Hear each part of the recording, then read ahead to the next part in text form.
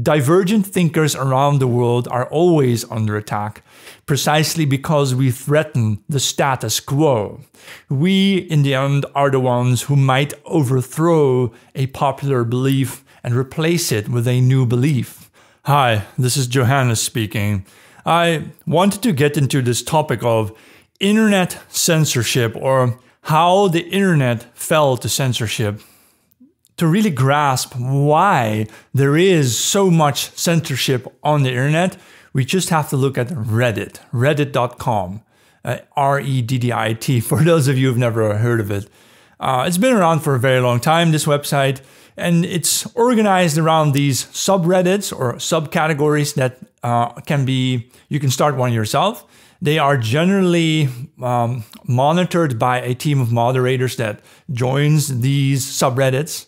So they join the group, so to speak, and they police the speech on their own Reddit. So each subreddit has its own rules, what you are or not allowed to post or discuss in a post. And the moderators and admins, they will take down posts, or they have the power to block people, and so on and so forth. Now, if we take Reddit as the main case study for censorship, because censorship on Reddit is so extreme that I can hardly post my genuine thoughts on there without either being instantly banned, my post being instantly taken down by some kind of algorithm, and mind you, the algorithms here are different per subreddit, or it is so heavily downvoted I get like -100 in 3 minutes or so. But why is it so? Why is the internet so extremely censored? Reddit tells us why. Usually each Reddit group is centered around a certain theme or topic, but the sort of people who run the topic, or the people who over time become the moderators and start working together, start talking to each other, they can also oust other moderators, of course. So it's possible in theory to take over a Reddit page. I believe this actually happened to the old the Donald when Donald Trump was president or running for president. At some point it was taken over by a clique of extreme pro-Israeli moderators who started banning everybody who was critical of anything that Donald Trump said.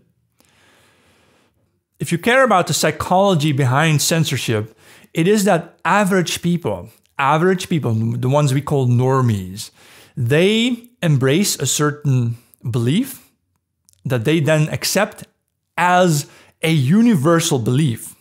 Meaning the average people become convinced that a certain opinion or a certain view of a certain matter is the only view of that matter, and that anybody else who deviates from this, who has a differing opinion, must therefore either be crazy or a fascist or whatever, or a right-winger, even when you're not.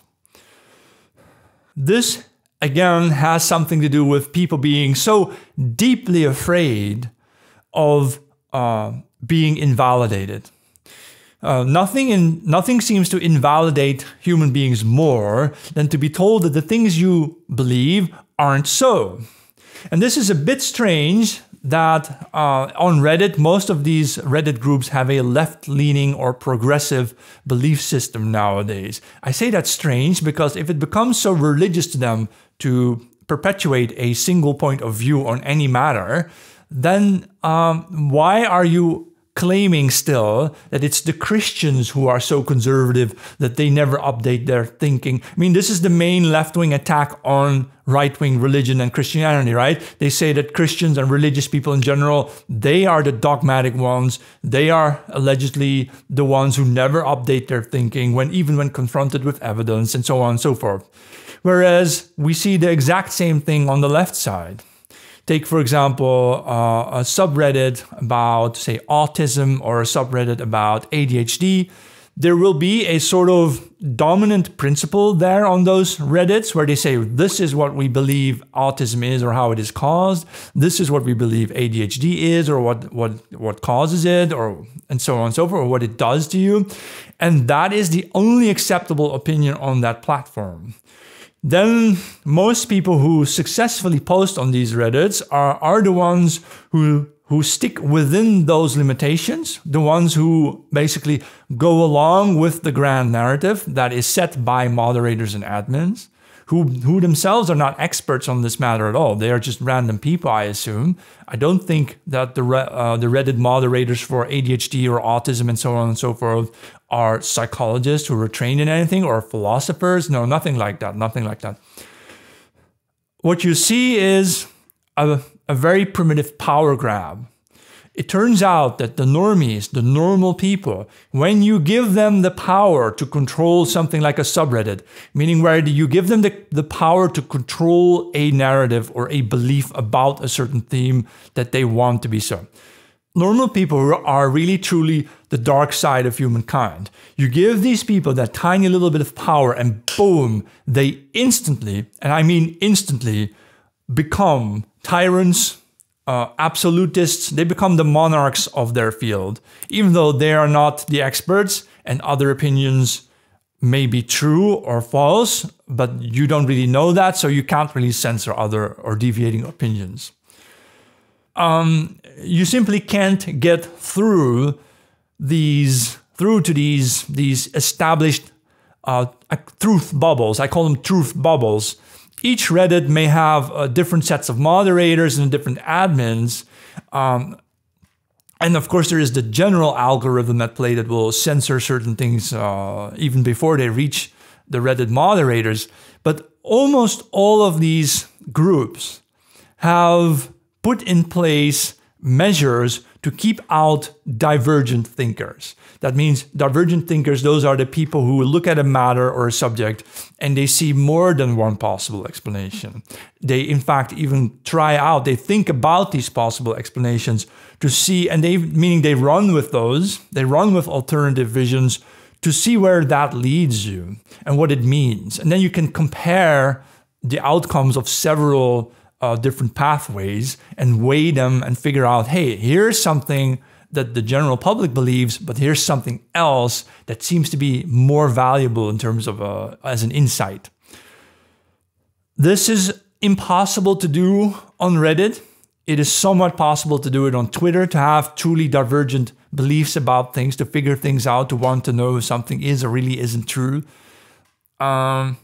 You cannot really do it on Facebook that much. Your groups might be closed, especially if you garner a large enough following of people realizing that, hey, the mainstream story we've always been fed to believe isn't really what it is. It is something different. And you sometimes do manage to convince normies to see things another way.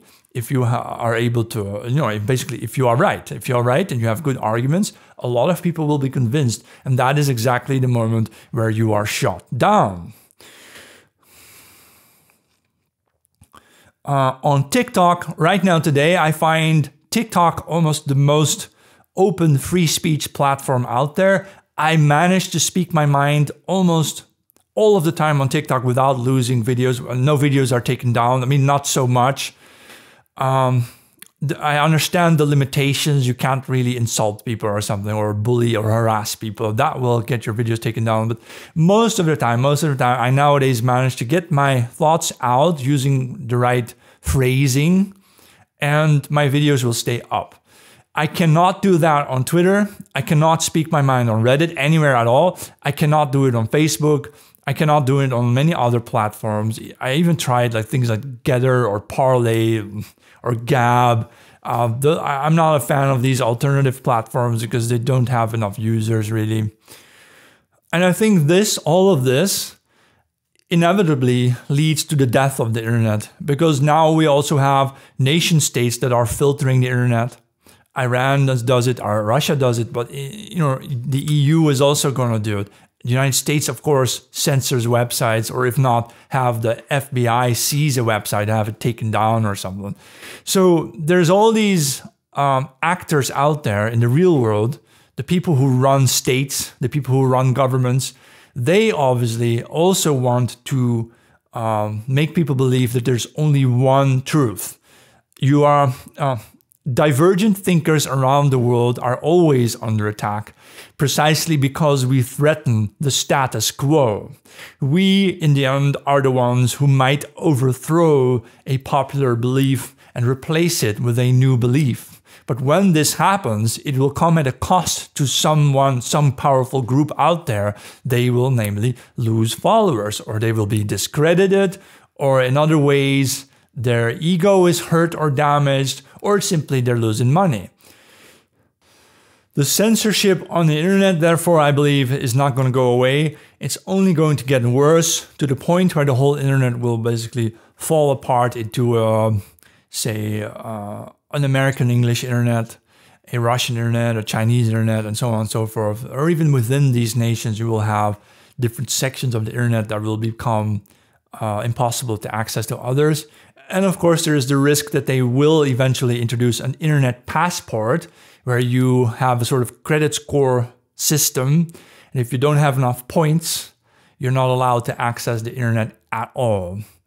So that would be a way to completely ban divergent thinkers such as myself from the internet. And I see that happening during my lifetime.